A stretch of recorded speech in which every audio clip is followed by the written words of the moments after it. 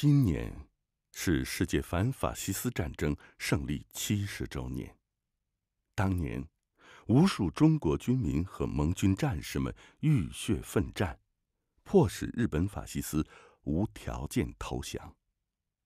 然而，70年后的今天，日本政府及右翼分子从否认南京大屠杀到参拜靖国神社，从修改历史教科书到掩盖强征慰安妇罪行，从鼓吹战争责任未定论到否定东京审判，从架空和平宪法到解禁集体自卫权，不断试图否认、歪曲过去的侵略历史。这不仅是对亚洲二战受害国人民的再次伤害，同样引起了世界知名学者的纷纷谴责。What we call World War II, what you call the anti-Japanese war. My father fought in that war. So believe me, Americans remember that war very well. So historical revisionism is not welcome. Its attitude toward its own history it's varied with different Japanese prime ministers. Currently, we have a prime minister in Japan who is a very right-wing nationalist, and he clearly wants to be a historical revisionist. I think that's very unfortunate. Likewise, the militarism in Japan of 1930s created Manchukuo, also created a lot of other problems in East Asia. For example, the Korean Peninsula was occupied from 1895 onwards, and Taiwan by Japan. There is also the Japanese overrunning of the coastal regions in China, and we have also seen various other issues. For example, the comfort woman issue, or the Nanjing massacre, or frequently recently from 1980s, the visit of high political personalities to the Yasukuni Shrine in Tokyo have all created trouble in the recent times. Although we should not underestimate the Japanese impact on Taiwan. For instance, Japan tried to use chemical weapons in Taiwan, and this is the first case of use of chemical weapons in Taiwan, in Asia and in Taiwan for the first time by the Japanese. Next, the Japanese use chemical weapons in Harbin in northeast China.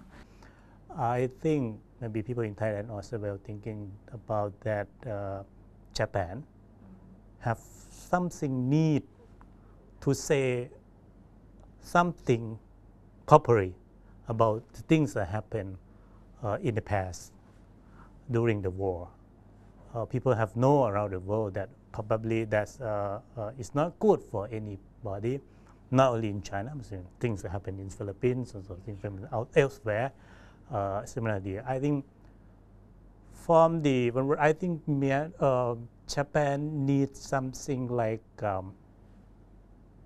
make a history correctly, properly on the things that need some proper apologies for countries in Asia that their ancestors have done, their imperial army has done in the past, in order to go together, come over the difficulty in the past time. Otherwise, we are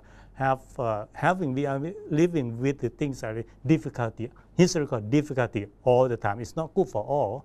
Can make us go together in the future rather than look back so much our pain in the history. I think it's not good for the region as all. 否认和美化侵略历史的言行，同样受到日本学界的广泛谴责。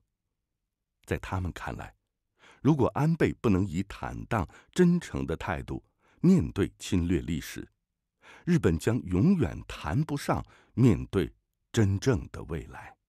Militarism in Japan in 1930s, we have to criticize, and a lot of Japanese intellectuals criticized the path which were taken in 1930s.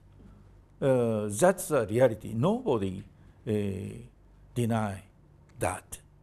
やっぱりやったことはやったこととしてですね、日本側はそれをきちっと認めてですね、とにかくそれは事実だったんだっていう認めるところからしか何も始まっていかないと、日中の外交も、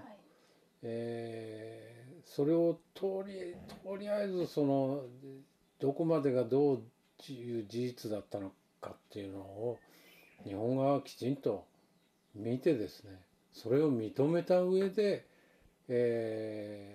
外交上の動きをするというとこからしか始まらないと思いますね。